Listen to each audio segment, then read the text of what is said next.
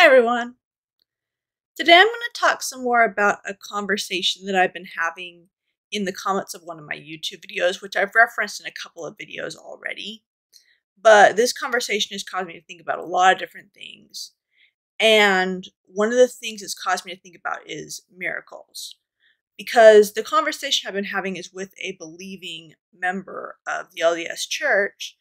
And in one of the last comments so far this person has made, they claim to have experienced a healing after a priesthood blessing. And so that really got me thinking about how I feel about stories of priesthood blessings or other miracles now, as opposed to how I used to feel about them, and if my views have changed, and basically how do I explain stories like this coming up. Well, my instinctive reaction is to say, oh, well, coincidence or it didn't happen, right? Either something happened that was technically possible, although very improbable, and that's the explanation, no matter how improbable it was, as long as there's a scientific explanation for it. The scientific explanation is the one that we should go with, or that it just didn't happen, that the person is making stuff up or lying or exaggerating or whatever.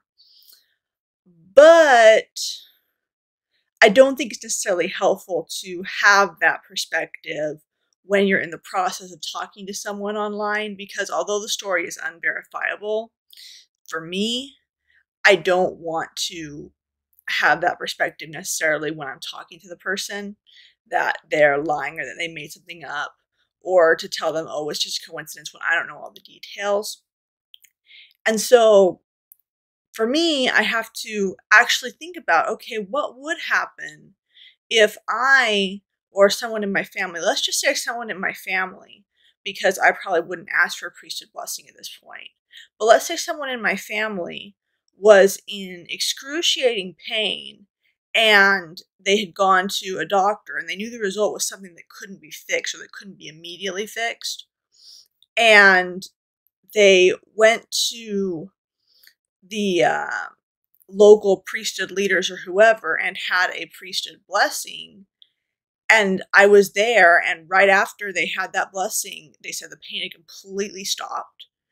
And then they had the doctors check it out again, and everything was completely fine and normal. And I got to see the before x-rays and the after x-rays, and I got to hear the doctor say, we have no explanation for what happened.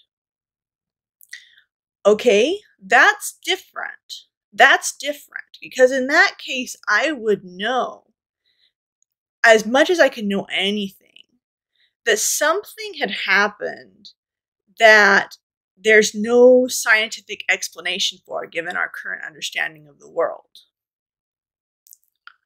So what would I think at that point? Well, there are several different explanations for this that different people and different groups would put forward. Obviously, someone who is a current believing member of the LDS Church would say, oh, well, that was the priesthood blessing. It was the priesthood blessing. They had the authority from God to heal this person. They used it, and the person was healed according to their faith. And that is what happened. And, if I didn't know anything else about the church besides that, that might be the explanation I would go with. Because it sure looks like that. The scientific explanation doesn't work. So why not take the explanation of the people who actually did the thing that appears to have made this thing change? But there are other explanations. Someone who is a mainstream Christian would say, oh, well, they used the name of Christ and they had faith. And so that's probably why it worked. They used the name of Christ and they had faith. Because we don't think that they have any special authority from God to do this, but we do know that the name of Christ is powerful. So that's one way to look at it.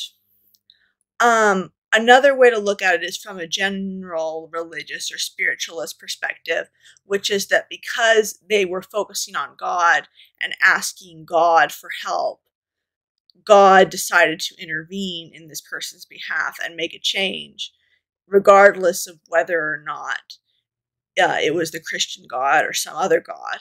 That's another potential way of looking at it. And then finally, there's a more general approach to this, which is not to give an explanation at all, but just to say, obviously, the scientific explanations don't work. This clearly contradicts with what we know about the world, but we don't have an explanation for it right now. And that might be what I would go with at this point.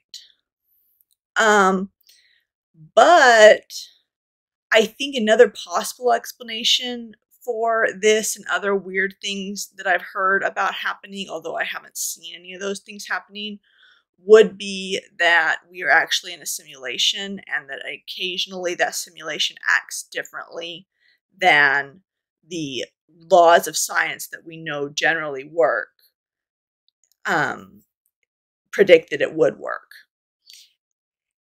And I'm not saying that I think we are in a simulation. What I'm saying is that at the times when I open up my mind a little bit more to allow for these weird stories that I hear to be true, that is my go-to explanation for things like this happening, because it covers everything that could possibly happen.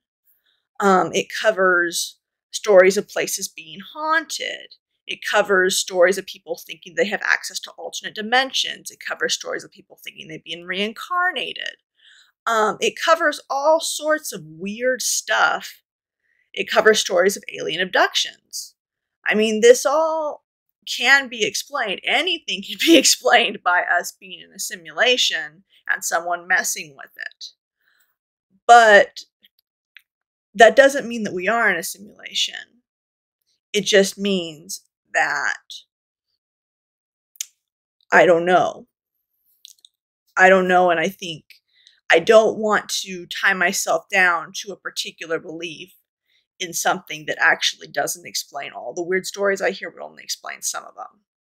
Because that's the thing with the Mormon explanation for what happened or what would have happened in this particular case. If we're talking about me in this hypothetical situation,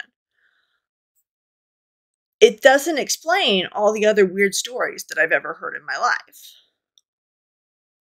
So, depending on how far I open my mind in different cases, I just have to deal with that. And I don't want to open my mind only to the Mormon stories that are floating by in my periphery in my life, because here's the thing. I know a lot of things about the way the story was told for a long time about how the Mormon church was started that do not line up with reality. I know a lot of things that the Book of Mormon says that do not line up with reality.